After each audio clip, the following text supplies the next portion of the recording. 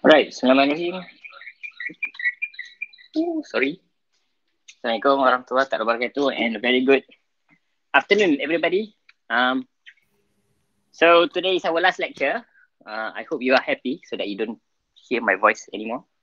I'm just joking. Okay.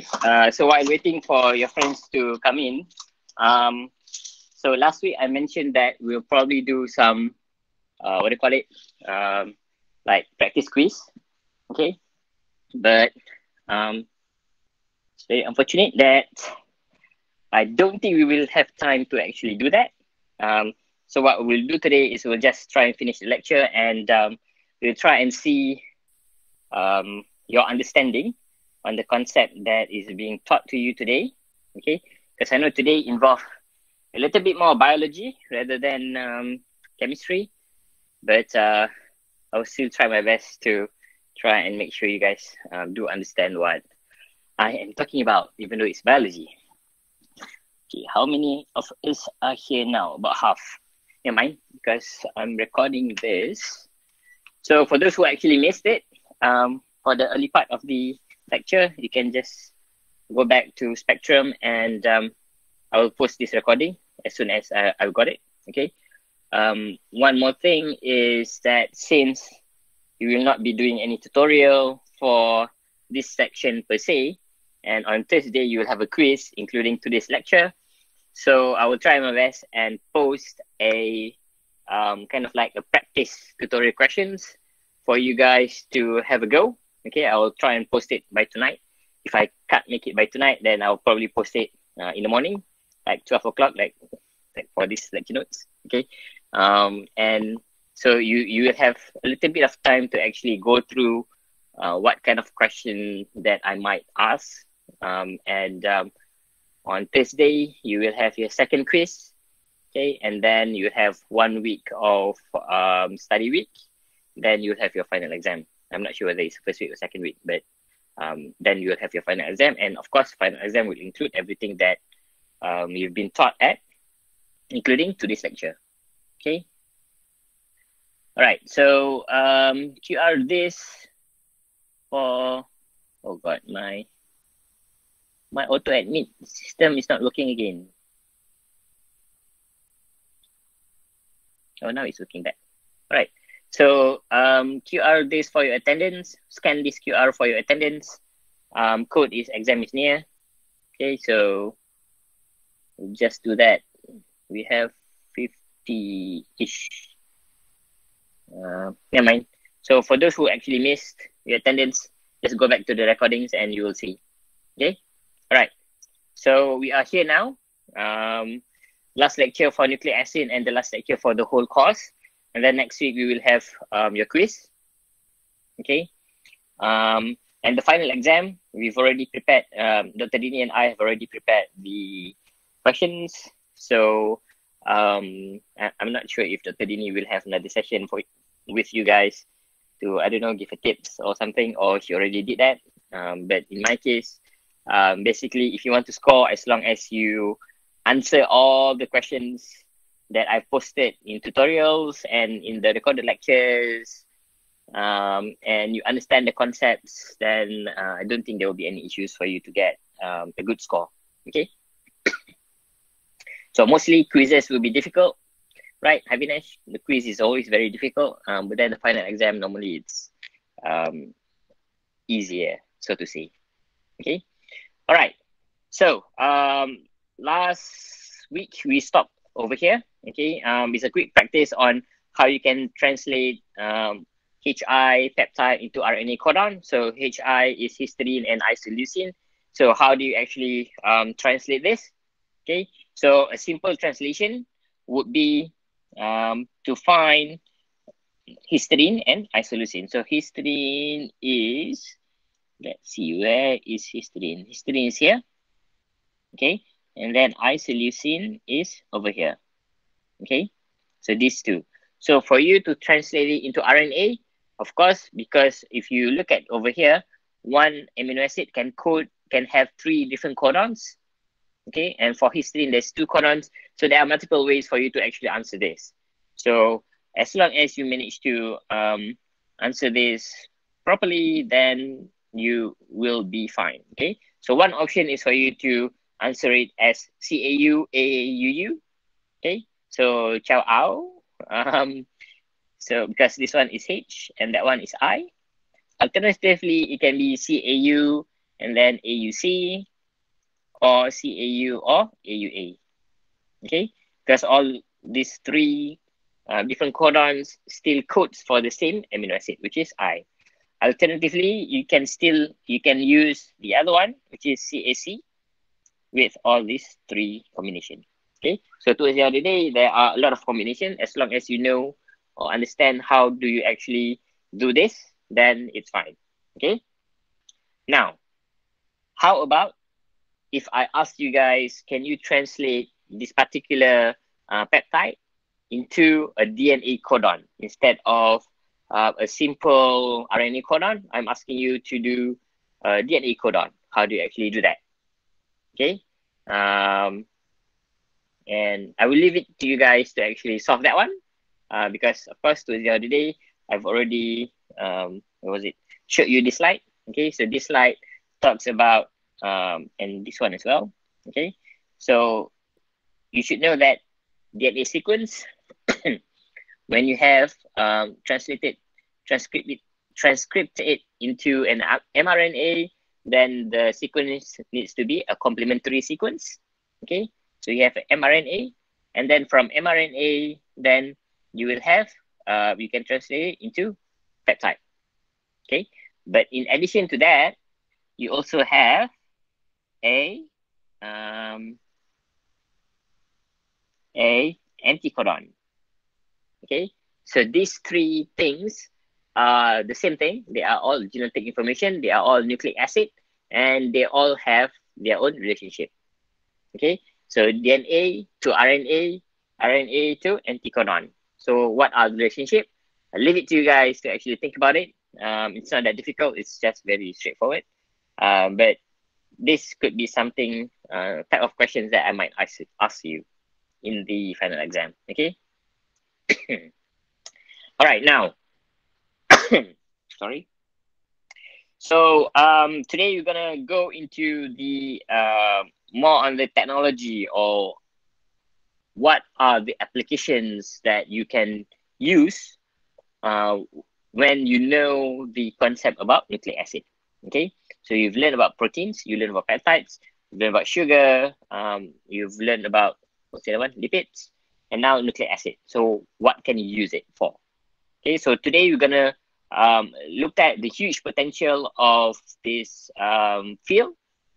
There's multiple names. You can call it genetic engineering. You can call it genetic technology, RNA technology, DNA technology. So anything associated with the use of genetic codes and engineering or technology.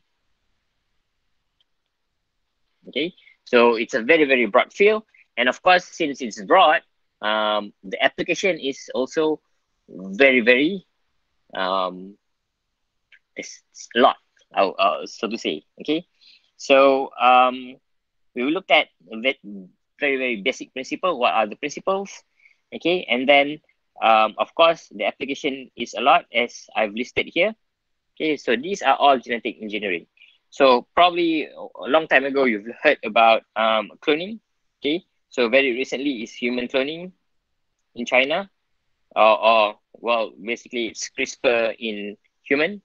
Okay, so a long time ago, way back in, if I'm not mistaken, 1995 or so, some of you might heard the story about Dolly the sheep.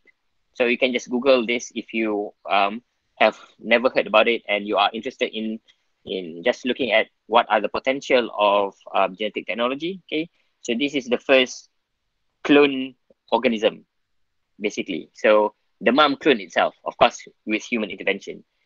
So it's actually give birth to its own self.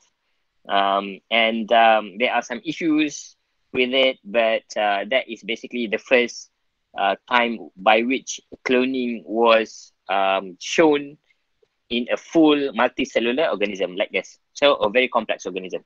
So before this, you can simply clone one single cell into multiple cells. Okay, so these identical cells, so these are all the old school cloning, but that one is already being done once.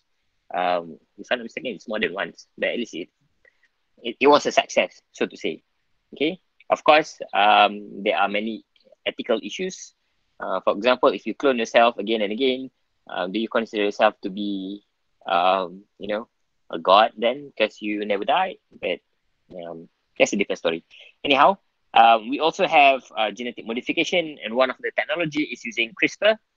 Okay, there are multiple technologies that you can use to do genetic modification, and CRISPR is one of the best, and it's actually quite recent. If I'm not mistaken, it was first discovered in about 2010, around that much, so about 10 years ago.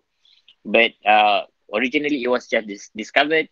They were very like minimal use, but today CRISPR is being used in a lot of things.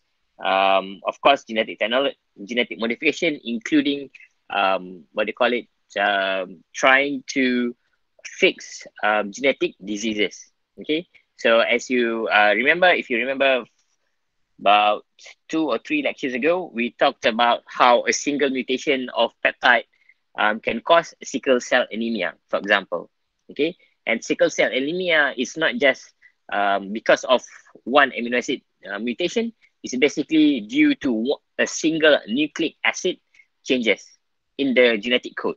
So a person who develops sickle cell anemia will definitely pass down the genetic code, or well, at least have a 50% chance to pass the genetic code to their progeny, to their children. Okay, so by knowing how our genetic works and what we can do to actually kind of like fix the genetic codes. So CRISPR is one of the technology by which is very, very precise in terms of it can go down to like a single nucleic acid change. So for those who actually develop sickle cell anemia, whereby it's actually embedded in the genetic code, so CRISPR one day, hopefully, or probably a different technology than CRISPR, but a genetic technology application might cure these people who have like a bad genetic code. Okay, so that's the reason why we are learning about this. So it's not just about simply knowledge, but towards the end of the day, the application makes it very, very good to be learned. Okay, all right, and of course, everybody knows about this. So we have Pfizer and BioNTech collaboration developing the first mRNA vaccine. Okay, even though RNA, mRNA, and so on and so forth has been discovered for so long, but the first application in vaccination was shown last year. Okay, so this is a very, very recent technology. So we will look at this a little bit. Okay, we will look at that, and we will look at PCR in general. Okay, so those three things. Right, these are just to show you guys some news about the technologies that I mentioned. So China CRISPR twins. Okay, so it's actually the children was developed to make that they to make sure that their body is resistant to HIV. Okay, so that is the first, because HIV binds to a certain protein before it's actually infecting the cells and in the body.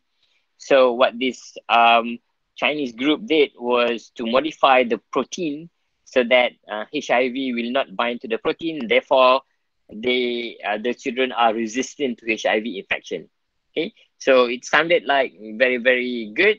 However, there are a lot of ethical issues. For example, what will happen to their children? Will the genetic be passed on?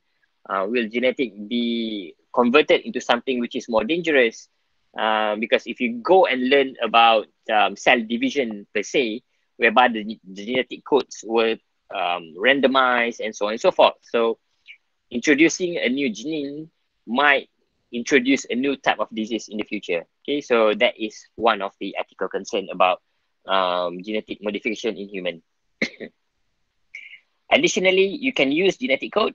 Okay, so this was back in 30 years ago from 2016. So in about 1980s or 1990, okay, it was the first example by which a genetic technology is being used in a criminal investigation. Okay, we will talk about the basic theory behind this in the next few slides.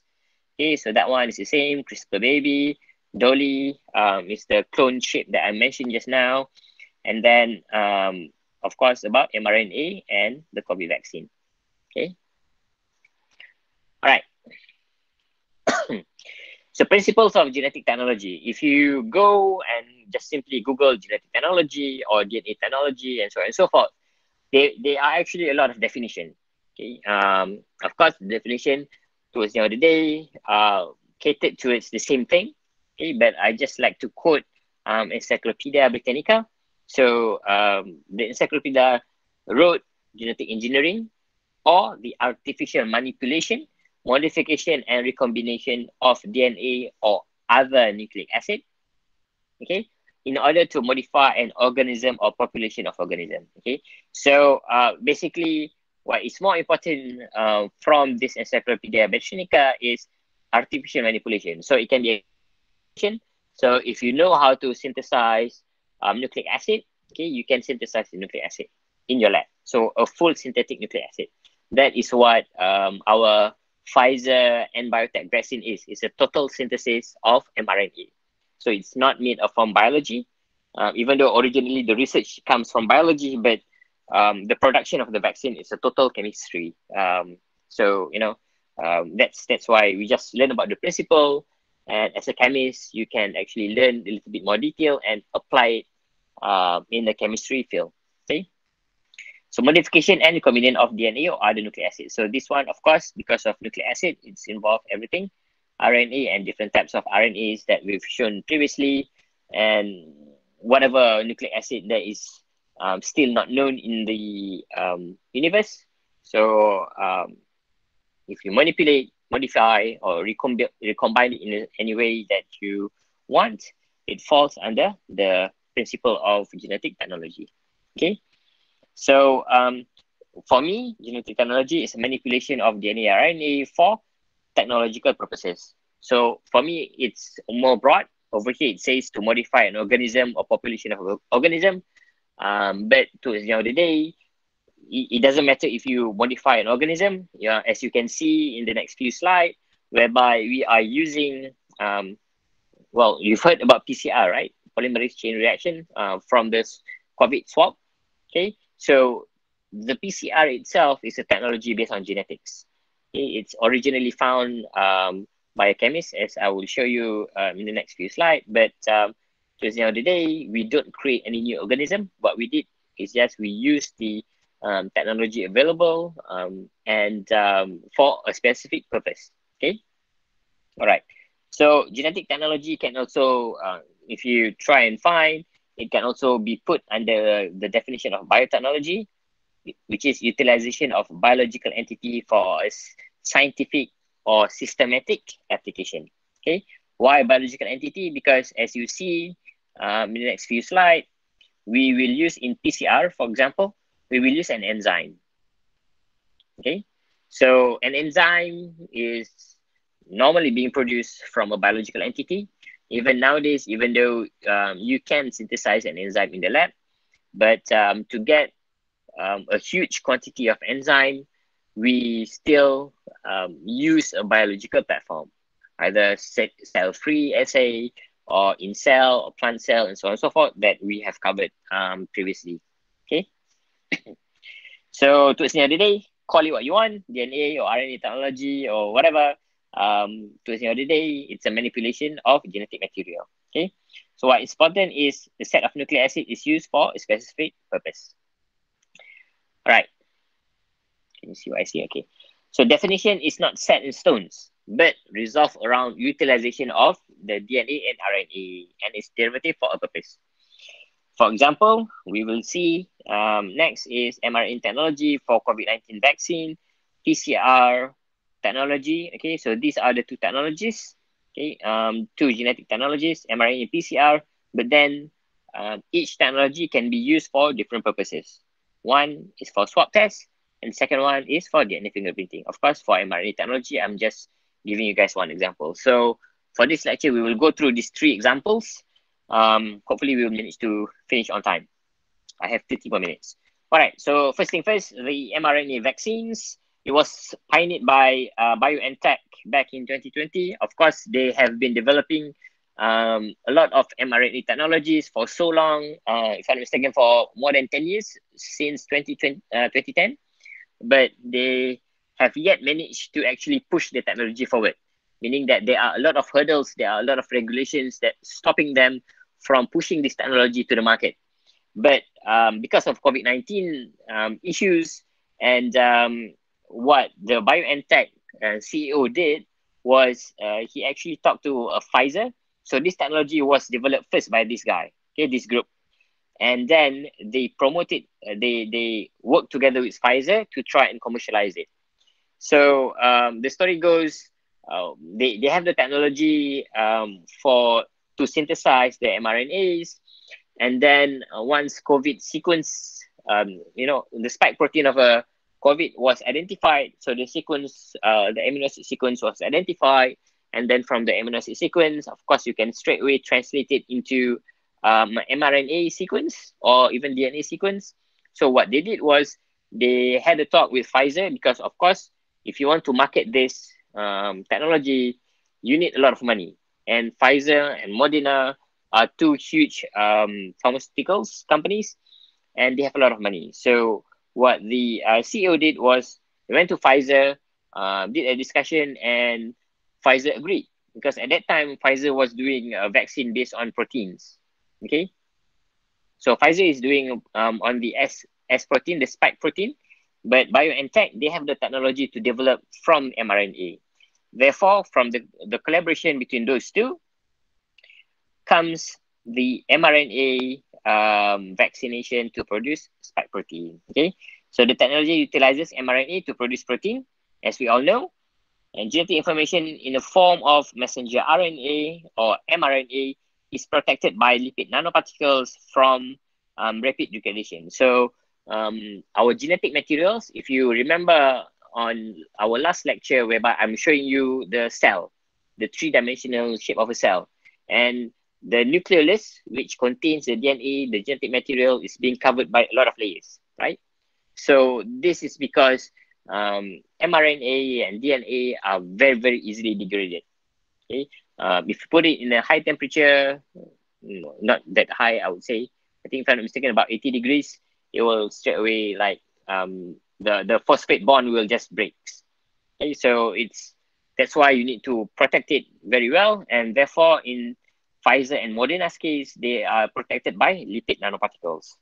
Okay, mRNA is transferred into the host cell, thus promotes translation of mRNA to protein. Okay, so in this case, is the spike protein is being generated. So if you look at this picture again, so now what Moderna and Pfizer and BioNTech did was to produce this, okay, synthetically, and then protect it into a lipid, within a lipid like that, okay, and then deliver it into the body. And then from the body, while the mRNA inside the cell, this happens, the ribosome will now translate the mRNA sequence into a polypeptide, okay?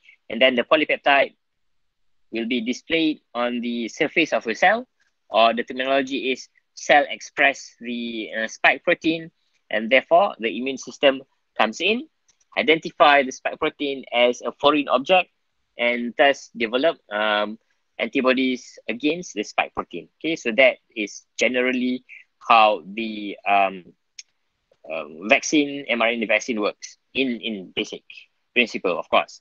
Towards the end of the day, immune system is very complex, but what you need to understand is that this process, okay, the transfer of mRNA into cell, and then how the mRNA is being translated into the spike protein, and then the spike protein being expressed or shown on the surface of a cell, and then the immune system comes in, identify and produce an antibody. Okay. All right. So as you know, mRNA doesn't simply go back into DNA.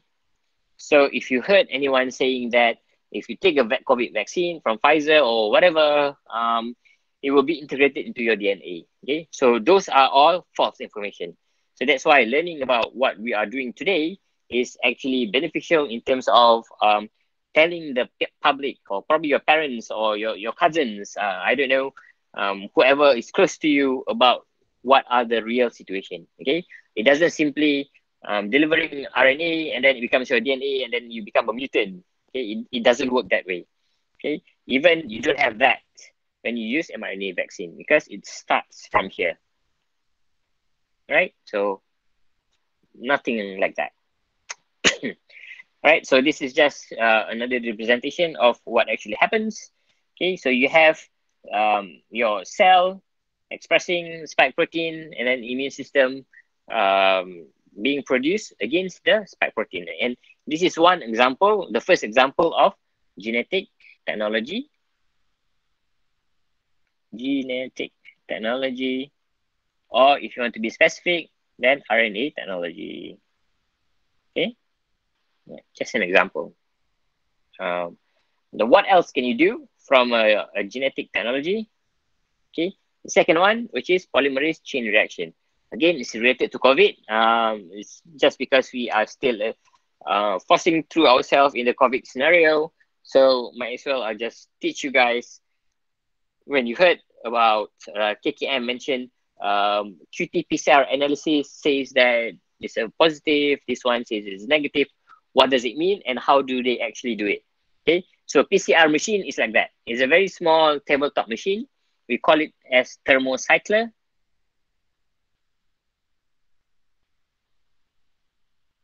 Okay, and why does it mean as thermocycler? In chemistry, what does thermo means? Thermo means heat. Okay, cycler, what does a cycle means? Oh, well, what is a cycle? Cycle means it's a cycle. You keep on repeating it. Okay, so that's why you see here M cycle, third cycle, second cycle. Okay, thermocycler means that if you actually look at the I don't have a space over here, probably over here. Okay, if you do a time and the temperature versus the temperature, what you will see is as the time goes, you start off at probably room temperature, say 25. What you'll do is the machine will fluctuate the temperature like this. Okay, normally it's around 70 to 50 degrees. Okay, so it's there's a cycle of temperature. So each one of these, okay, is called as one cycle, and then 2 cycles, 3 cycles, and so on and so forth until the end cycle. So the end cycles is actually depending on how many cycles that you want. Okay, so how does a PCR works? How does a polymerase chain reaction works? It's like as I've shown over down here. Okay, so the basic, well, before that, you need to know that the technology was developed by Kerry Mullis, and he is a chemist. So, you know, for all we know, one of you guys will develop another technology based on the biological principles that you guys learn. So even though you are a chemist, but it doesn't stop you from utilizing the biotechnological perspective to actually develop something that can be useful to humankind. Okay, that's what this person did. He's a chemist, but he developed the PCR technology that is widely used in the biological field. Okay. All right. So the basic principles for a PCR is basically it's a copy machine. So it's a photocopier. So it's either duplicate the genetic material. So it can be DNA, it can be RNA. As long as it's the genetic material, it can duplicate it. And how it did that is like this. Okay. So say, for example, first off, you have your DNA or RNA template. Okay. So we'll just talk about the principle first, then I'll go back to how you actually use this for the swab test. Okay. So first you need to have your genetic materials. So it can be DNA or RNA. And then of course you need to have your DNTP. So DNTP is basically the nucleotide triphosphate. Okay. Deoxynucleotide triphosphate. So basically it's another type of nucleic acid, but it's a triphosphate. So if you recall our structure of RNA, so you have one phosphate at the 5' and then you have your ribose sugar, okay, and then you have your base. All right, so that's the basic structure. So this one, what it has 3 phosphates linked to one another. And why do you need this? Basically, this lowers the activation energy, which is being used to form a bond with phosphate, okay, because you want to grow the DNA or genetic materials. All right, and then what else do you need? So you need to have 1, the genetic materials. 2 is the free nucleotide. Number 3 and number 4 is for you to have a polymerase. So it's an enzyme that catalyzes polymerization of genetic materials. And of course, you need to have primer. So what is a function of a primer? For a primer is a set of nucleic acid sequence that serve as the starting point for duplication. Okay, so imagine if you have a single RNA like that. Okay, and then you have a free nucleotide floating around, and then you have a polymerase enzyme. So without primer, where can the polymerase actually bind? So for it to copy, if you look at this one, this figure number 3, okay, for the system to copy the genetic materials, it needs to have a starting place, okay, and the starting place comes from primer.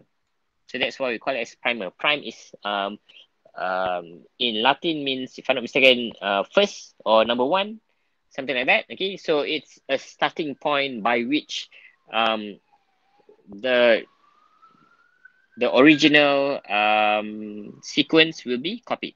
Okay, so if you want to copy that one, right, so you need to have a primer with a sequence that is complementary to the genetic code that you want to copy, okay, so that the primer will bind, or what we call as annealing, okay, so it will anneal to the sequence based on its complementary sequence.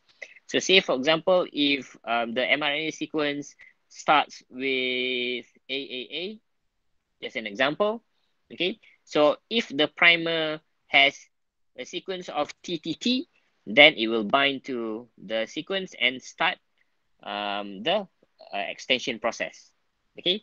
However, if the primer, let's say over here is C. Okay. So if the primer now has a sequence of TTC, then it will bind to this section before it actually starts to copy. Okay. So a primer also have its complementary sequence. We don't call it as anticodon, but the sequence of a primer can be similar to a sequence of anticodon, okay, because it's a complementary sequence. That is what important. Okay, so first off, what we do is in thermocycler is to heat it up. Okay, when you heat it up in the first thing, in the first half over here, okay, what it did was it separates, it breaks all the bonds in the middle of the DNA if you are using a DNA. If you're using an RNA, then it's not critical, okay? And then once you heat it up, it will split into 2 sections, okay? It will split up into 2 sections. Now, depending on your primer, okay, so you might use one primer, or you might use 2 different primers, or you might use even 10 different primers, okay? It doesn't matter. What matters is you know the sequence of the primer, and then you can get the primer to bind at the specific region of the genetic material.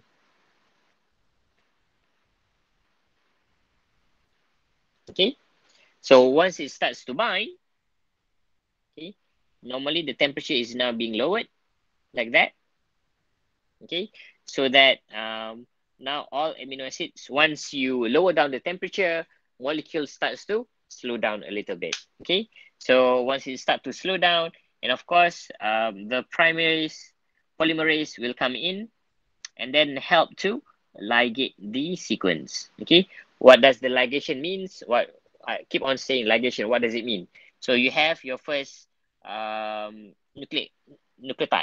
Okay, and then you have your second nucleotide. So how do you actually combine these two nucleotides? Okay. It doesn't work spontaneously, right? So you need something to actually help the nucleotide to actually form a bond. So that's why you need to have this enzyme. This enzyme functions as to lowering the activation energy between two nucleotides, thus forming the um, connectivity. Okay, so from a 5' end that has a triphosphate, so the energy will be extracted from the breaking of the triphosphate bond, and then the energy will be used to form a different additional bond to the adjacent nucleotide. Okay, so that is the extension process, and it normally happens over here. And as you recall, I mentioned in the previous lecture, our body, in the human body, uh, synthesis works very, very quick. Okay, so similarly over here, in a short duration like that, okay, so it's probably around probably 10 or 20 seconds, depending on how you set your time. So it could be 30 seconds, it could be 1 second, probably not 1 second. Say, for example, if it's 1 minute. So for just the sake of theoretical perspective, if it's 1 minute. So in 1 minute, this enzyme can move very, very fast and probably be able to copy like 10,000 nucleotides, not copy, ligate. Okay, so manage to combine 1,000 nucleotides, right? So you don't need a lot of time. So that's why this one cycle, if my biology is still correct, is about 15 minutes. Okay, normally. So one cycle going temperature going up and then going down. Okay, so once you have a copy, right? So once now you have two copies, the cycle starts again. So the machine will ramp up the temperature, and what will happen is the bond in the middle here will break, and then you will have another two sets of genetic materials. Okay, of course, because originally you have two, and the copying occurs in both ways, then you have four copies after your second cycle. Okay, on the second cycle, you already have four copies of your genetic material. And then once the cycle is complete, then you now have 8 copies of the genetic materials. And then on the third cycle, from 8, now it becomes 16. 16, it becomes 32. And so on and so forth. Okay. So basically, the number of copies is 2 to the power of n. N is the number of total cycle. So if you have 10 cycles, then you have 2 to the power of 10, which is, I don't know what, I need to find a calculator, but the more cycle that you have, then the more numbers of copies that you will have towards the end of the day. Okay, so how do you actually use this PCR technology in a swab test? Okay, so swab test is, so the technology that is being used is called as qT-PCR. QT is just stands for quantitative PCR. So what it does is it determines the copy number of the genetic material. Okay, so as simple as that. So number of genetic material. So you know that if you're just talking about general PCR like this, okay, so you can just go on 1,000 times, and then towards the end of the day, you will get like, I don't know, 1 gram of genetic material, for example. But in qT-PCR is you can actually determine at what particular cycle, what are the number of copies that is already available, right? And it uses fluorescent spectroscopy to actually determine the concentration of the sample while doing the copy. Okay, so the higher number of initial genetic material, the faster it reaches the fluorescence. So say, for example, if you look at this purple line, okay, and at the bottom here is number of cycle, okay, and you can see that probably starting at 20 cycle, then the number of copies starts to goes up. Okay, so it starts to amplify in a high amount of manner. Okay, so it starts at about probably about 21 cycle. Okay, If you compare it to the black line, that probably starts off at about 34 cycle. Okay. Can I ask someone to tell me which one has an initial high number of genetic material?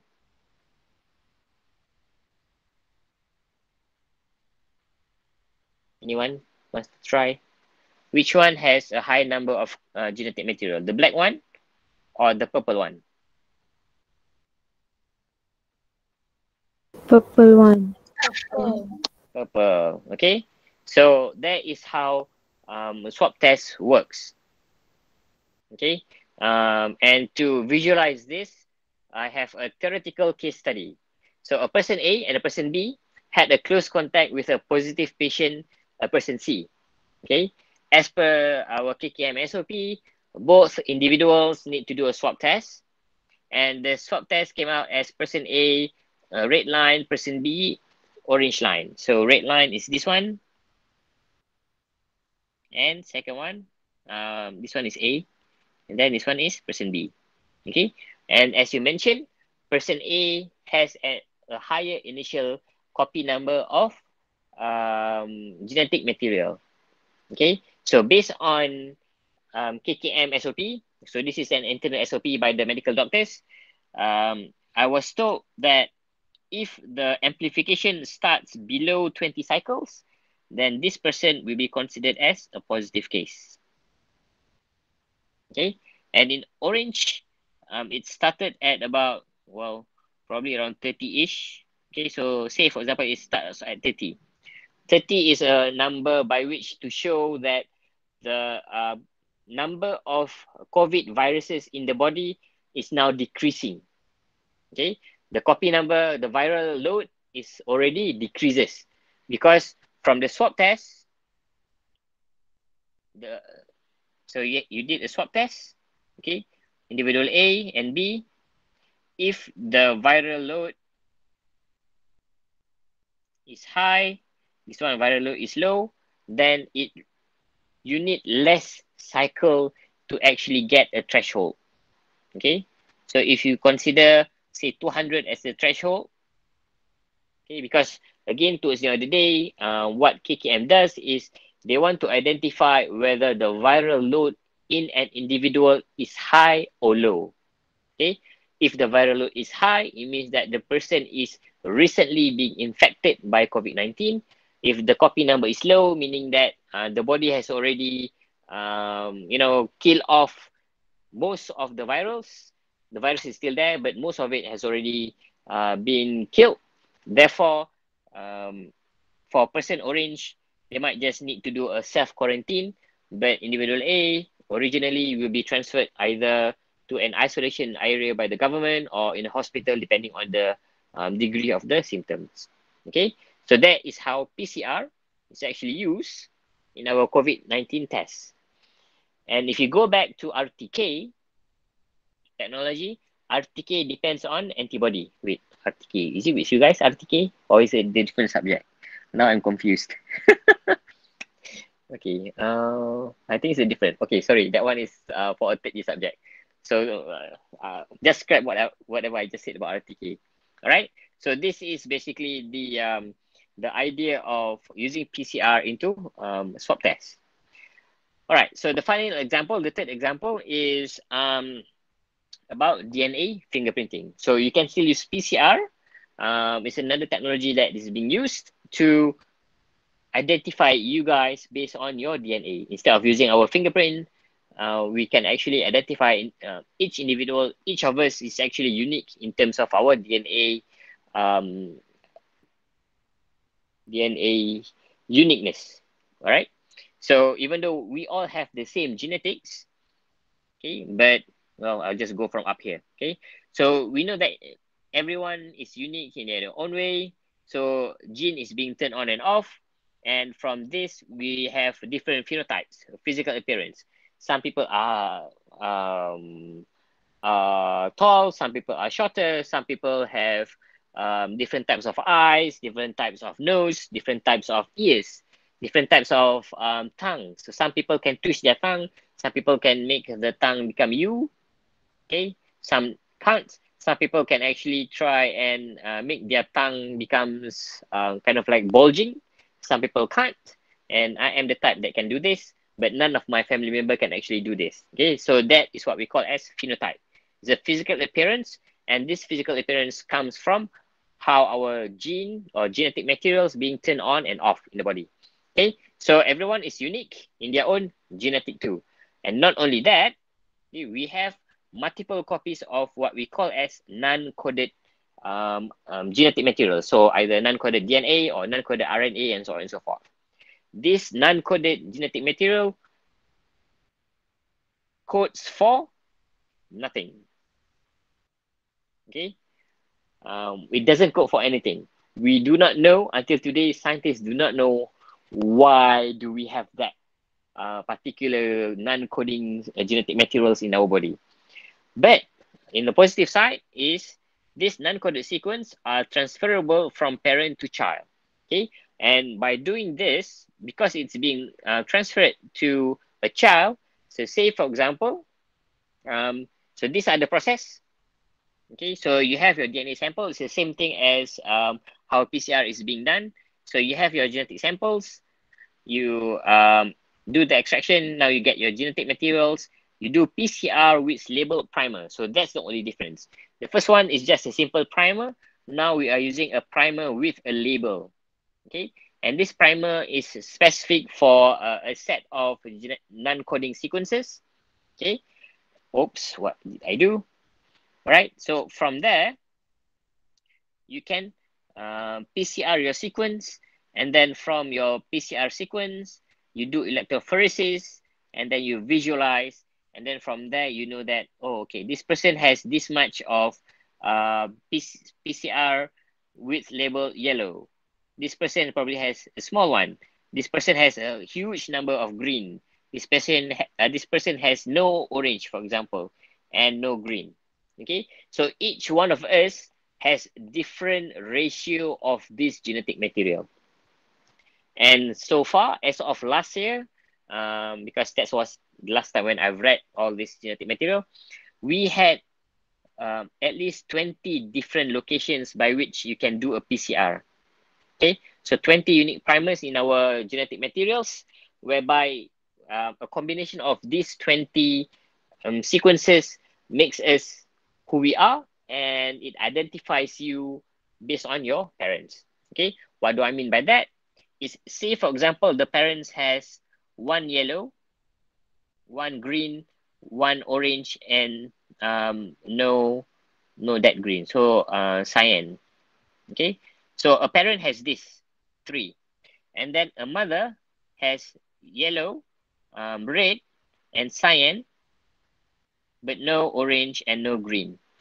Okay, so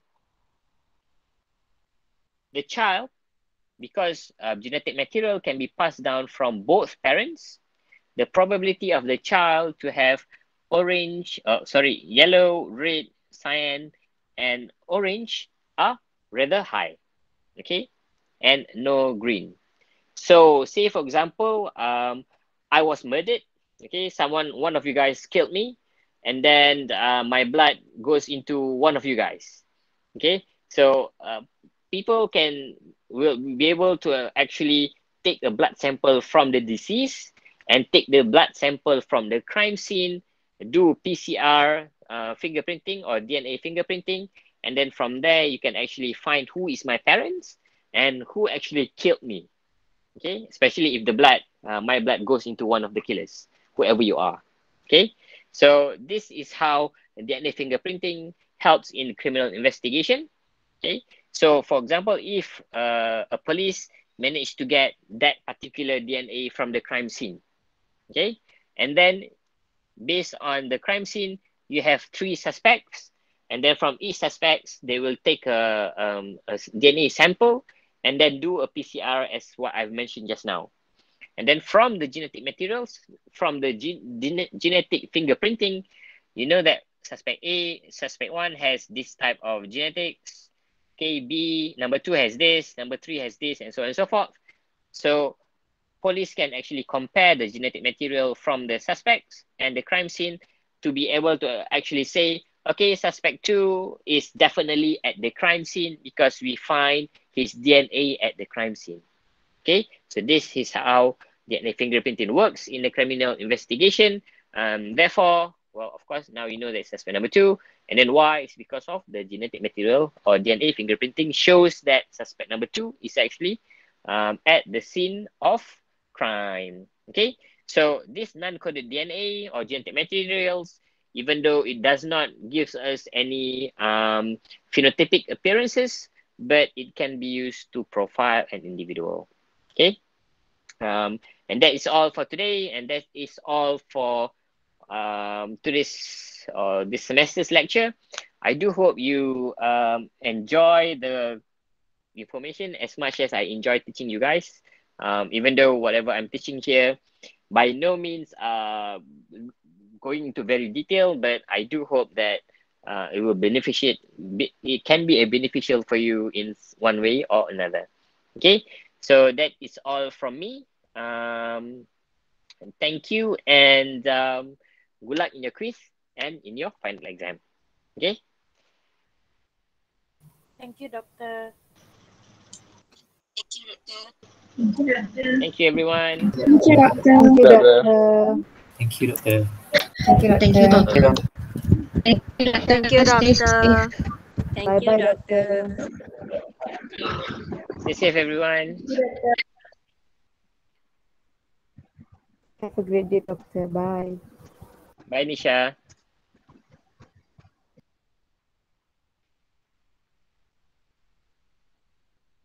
Jelly tak dengar. Dia cakap apa-apa ke?